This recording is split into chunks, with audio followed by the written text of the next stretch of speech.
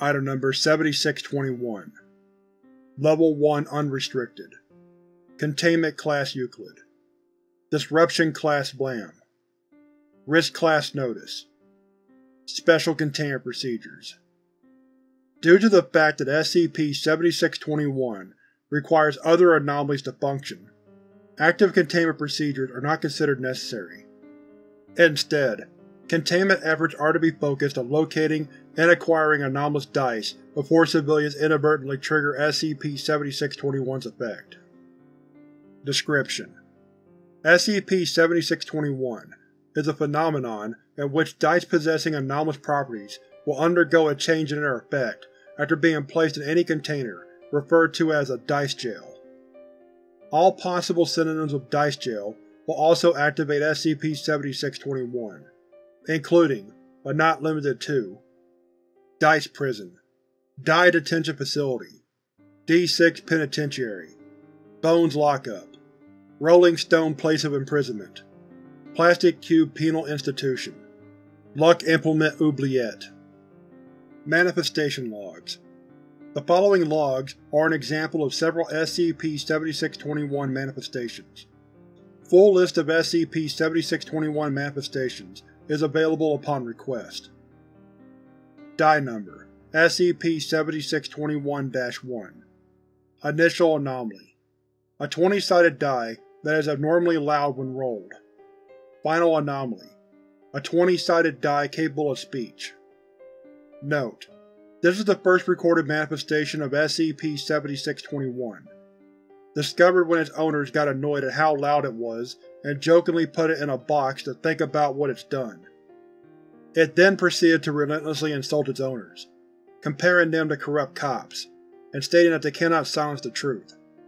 It is unclear what truth the anomaly was referring to, as it is yet to express anything other than indignation at being imprisoned. Die Number: SCP-7621, The Chaz. Initial Anomaly: a 6-sided The Chaz that can only be referred to as The Chaz. Final Anomaly: a 6-sided Larry that can only be referred to as Larry. Notes: it is believed that SCP-7621 has caused Larry to reconsider its name, as the name The Chaz was found to have a rating of -2 gels. An objective anomalous measurement of how cool something is, with the previous theoretical minimum of 0. Foundation personnel have expressed relief at not needing to use the name again. Die Number: SCP-7621-1. Initial Anomaly: a 20-sided die capable of speech. Final Anomaly: a 20-sided die that only lands on 1. Notes: the die created in the first manifestation was incredibly verbally abrasive, and had been the cause of 32 personnel being committed to the psychiatric unit. So SCP-7621-1 was placed in a soundproof box labeled Dice Containment. This inadvertently activated SCP-7621. Personnel familiar with role-playing games consider the new anomaly to be significantly worse, and some speculate the new anomaly was intended as revenge against the researchers for imprisoning the die again. Die Number: SCP-7621-3. Initial Anomaly: a 4-sided die that is anomalously likely to be stepped on. Final Anomaly: a 4-sided die with human legs that steps on the feet of persons within 1 foot of the die. Notes: SCP-7621-3 was neutralized after it accidentally stepped on a separate 4-sided die, causing it to scream out in pain before exploding into hundreds of dice. These dice all have a very high probability of being stepped on. Research is being performed into weaponizing the new dice against hostile groups of interest. Die Number: SCP-7621-1. Initial Anomaly: a 20-sided die that only lands on 1, created in the 3rd log. Final Anomaly: SCP-7621-1 spontaneously bursted into flames and disappeared from its container. Notes: a piece of parchment was found in the container that stated the die was sent directly to Dice Hell for egregiously immoral rolls, which was mentioned to be one of the 7 Dicely sins.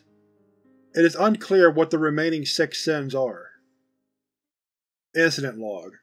On September 18, 2023, an incident occurred in the Site-327 chapel that is believed to be connected to SCP-7621. The following events occurred. The candles spontaneously ignited with a brightly yellow flame. Liturgical music started playing without an apparent source, but the sound of rolling dice took the place of musical instruments. The stained glass windows changed to depict dice versions of religious figures, such as Jesus and Mary. All holy text became copies of the Dungeons & Dragons Player's Handbook. A 20-sided die with a halo rose out of the ground. Testing has confirmed this die is SCP-7621-1. It has not displayed any anomalous properties since this incident. Religious experts speculate that SCP-7621-1 repented and redeemed itself for its sins, and was allowed to leave Dice Hell as a result.